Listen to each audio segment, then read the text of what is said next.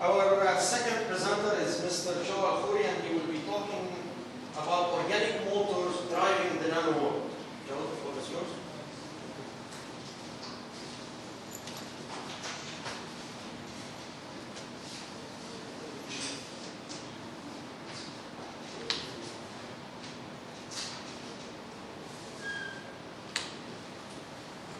Good afternoon. Today I'll be introducing another field that falls under the branch of organic electronics, entitled organic motors. First, this is the graphical abstract of my presentation. I'll be introducing all of these types of organic motors you see here in this picture, and I hope to show you by the end of this seminar that truly they are driving the Nanoworld to life. But first, my outline. I'll be introducing the miniaturization process that brought about these molecules to birth, and the characteristics and terminology of these molecules, some type of natural molecular motors, and finally the greater emphasis of this seminar will be on organic motors, specifically Stoddard's rotexanes and Ferinjaz motors. First, the advance of technology dependent on the miniaturization process. Originally, this started by taking a product and simply shrinking it. The best illustration of this is integrated circuits, just like in your computers. If you look, for example, at computers in the early 1950s, they used to occupy large rooms to do simple operations, whereas today, computers with much greater complexity can occupy simply the palm of your hand. This is thanks to the development of microprocessors, which is a component of the central processing unit of a computer that was developed in 1971. And today, this processor fits through the eye of a needle. Just to give you an idea how small these components have come. However, there is a limitation to this approach, simply because it arises from the field of optics. They cannot go beneath a field smaller than a field of 50 nanometers. Which is why an alternative was proposed first by Richard Feynman, known as the bottom-up approach. Why not start from the bottom up using atoms? That's what Richard Feynman proposed in his address to the American Physical Society in 1959. He proposed to start by building devices from atoms. However, as chemists, we know that this is not possible, simply because atoms are very reactive. You cannot choose to put one atom on the periodic table, such as hydrogen, next to an oxygen. They do not exist in this case. However, a better alternative is to use molecules. And using molecules gave birth to supramolecular chemistry. And these are the Nobel laureates who advanced this field to the stage that it is today. Introducing Richard Feynman, who first introduced the idea of the bottom-up approach. Then Gerd Binning and Heinrich Rohr, who introduced probe microscopes. Pedersen, Cram, and Glenn introduced supramolecular chemistry and developed it. Eisenhower, Hubert, and Mitchell, who introduced photosynthesis, who unraveled the mechanisms underlying photosynthesis.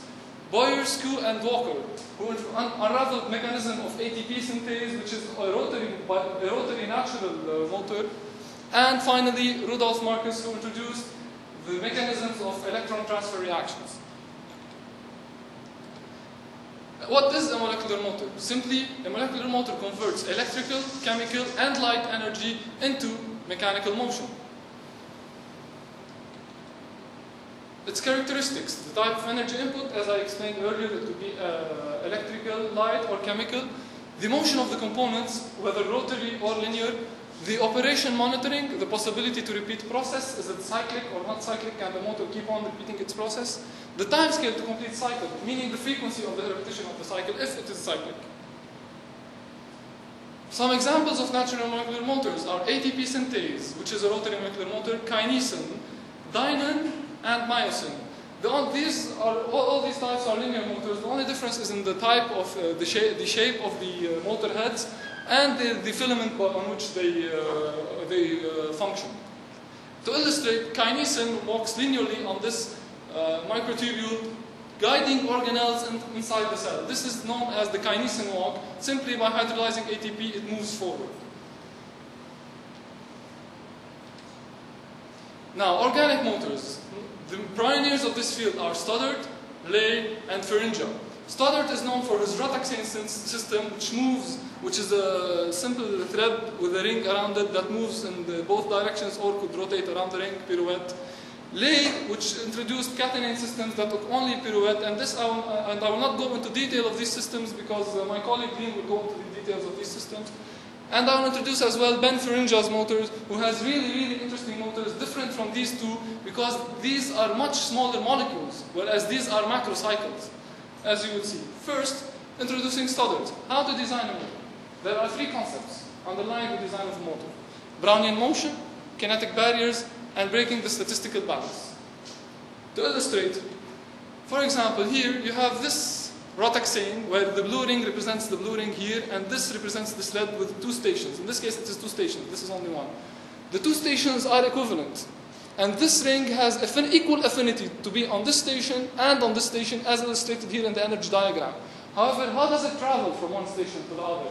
Here is the role of Brownian motion, which allows the ring to go from one to the other simply due to the random motion of its particle. This is an inherent property.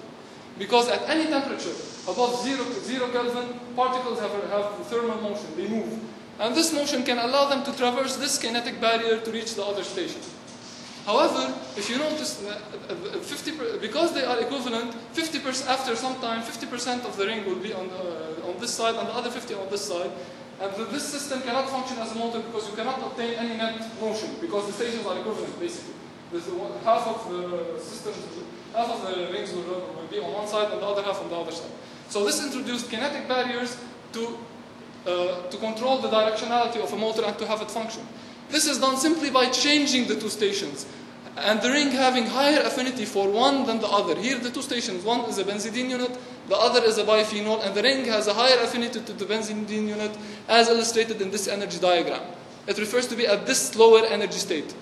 So simply by protonating the system, the benzidine unit is protonated. The system now, as you can see here in the difference, this raises the energy of station A to A prime, this at this level, and now station B is much more preferable position. So the ring shuttles to the other position. And you can see here in the difference in statistical distribution, 98% will be on this side, whereas only 2% will be on this side. And if you can go back simply by adding D5 pyridine, a base. So this is, now we have designed a shuttle that is controllable by acid-base chemistry.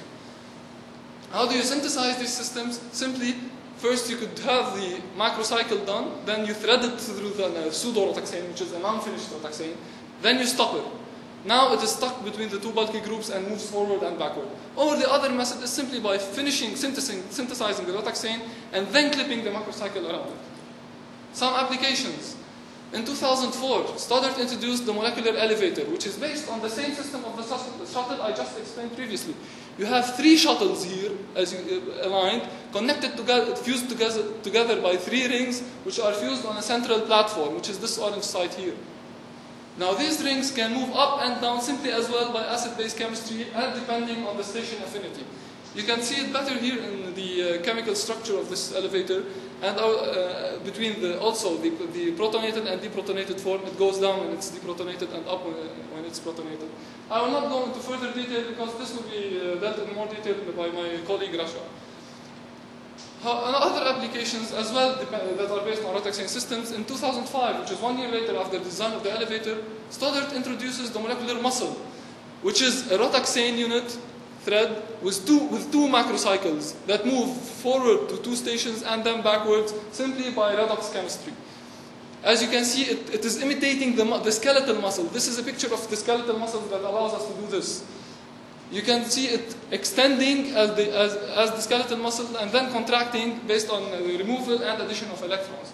This causes, when fixed on a gold surface, allows the bending and it bends the cantilever beam due to the forward motion of these rings. Therefore, this is a design of a molecular muscle. It can cause motion, just like a human can move its hand. But the difference is that your hand moves based on natural motors. Okay, now introducing Ferinja's motor. Ferinja designed, this is the first generation motor. This functions, what's the difference between this motor and the other previously discussed motors is that this motor functions based on cis to trans isomerization.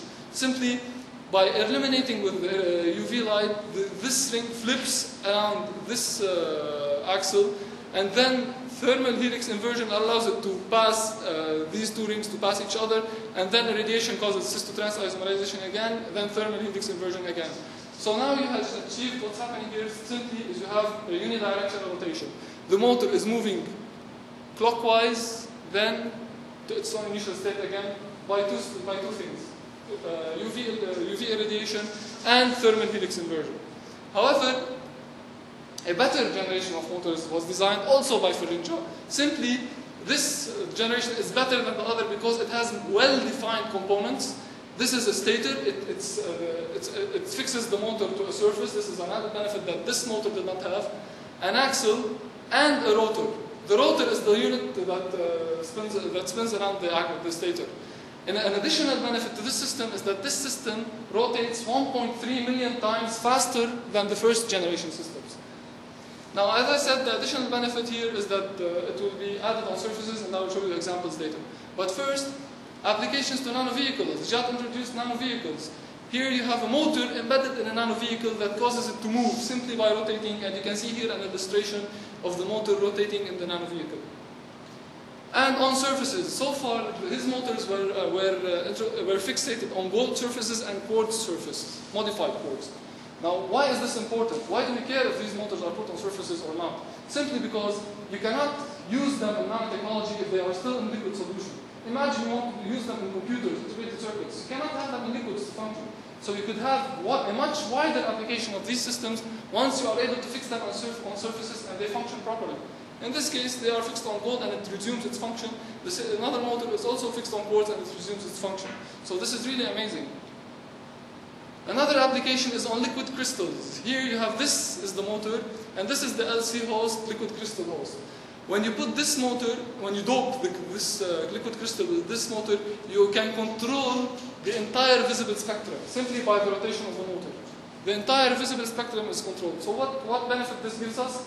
In your traditional LCs, you use 3 cells, one for yellow, one for green, one for red, and one for blue to obtain the entire spectrum. Here you are only using one type of liquid crystal doped with a small quantity of a motor, and you can control the entire visible spectrum. So this has great applications as well. And the same motor is also embedded on a crystal where you have a glass rod put on the crystal just to show you, to understand the force of this motor. This glass rod is 10,000 times much heavier than the motor, and as the motor rotates, it moves the glass rod as well. So you can see these motors are not only driving the nanoworld, they are also driving the macroscopic world. Because here is an illustration. To conclude, this seminar is proof that the bottom-up approach is a much more convenient way and can be a replacement to the top-down approach. Also, molecular motors have already found several applications as illustrated in Ben Ferenja's work and Stoddard's work. Yet we are still far from the complexity of biological systems such as ATP, kinesin, and myosin. However, nature has had a 4.5 billion year head start, and chemists from all around the world have united their efforts in order to reach the application stage a lot faster. Thank you.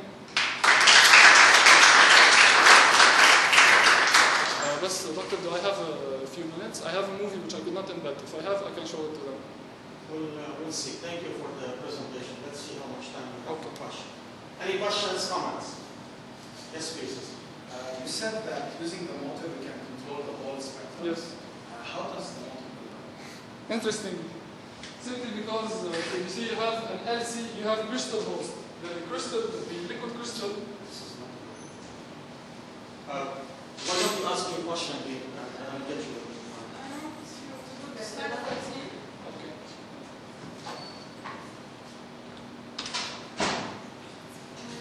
that the chlorine has a higher magnetic field. Yes. Just why is this preference? This preference is simply because the macrocycle interacts with these systems by pi-pi interaction. And this is a much better pi donor than this one. So the ring is a pi axis. Yes. Okay. Can you please answer? Yes. Wasim. Okay.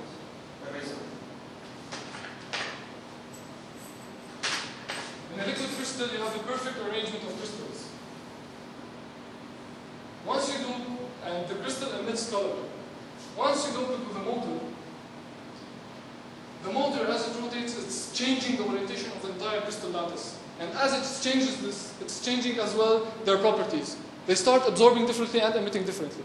And here, this is why the crystals show different colors. Because this motor is disturbing their environment. How does it disturb their environment? Simply, it's not because the motor is being irradiated. It's at the stage, I wish to show you the stage.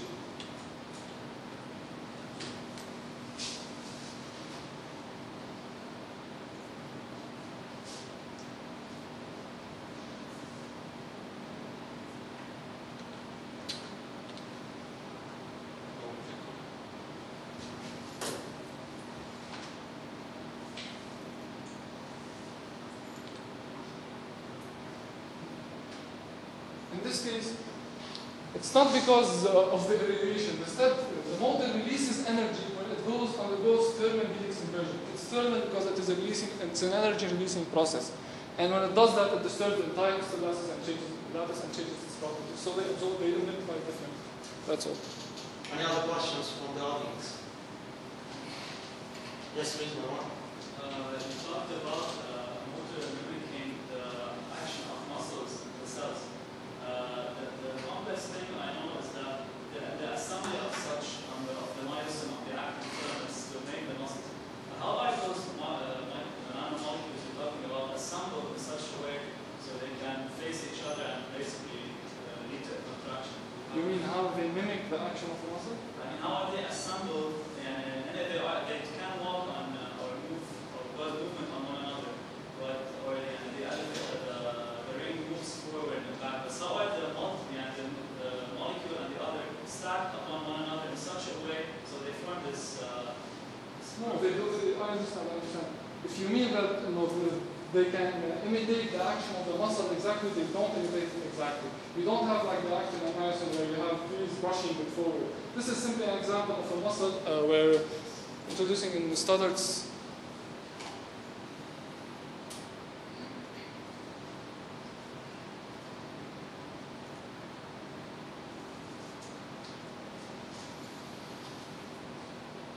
In this example here, you have what's happening is simply these are contracting like a muscle, but they're not doing the exact action of a muscle. Their contraction causes this to bend, but their contraction does not mean they are acting. They are moving forward just like the acting of myosin. And are they cellular molecules contracting at the same, causing moving at the same time? No, it's just these two rings that are moving at the same time. Only the macrocycle moves from one state to the other. They move forward, they bend this. Not several molecules, only one. Macrocycle. For the sake of time, we may discuss any further questions with Joe afterwards. Let's thank Joe again for this presentation. I'd like to conclude this semester and this course by thanking every one of you for the kind work you put into your presentations. And I think, or I hope, that we not only learn how to give a seminar, how to educate people who don't know about a certain subject, how to search literature, how to read about a certain subject, how to write about a certain subject, and most importantly, to learn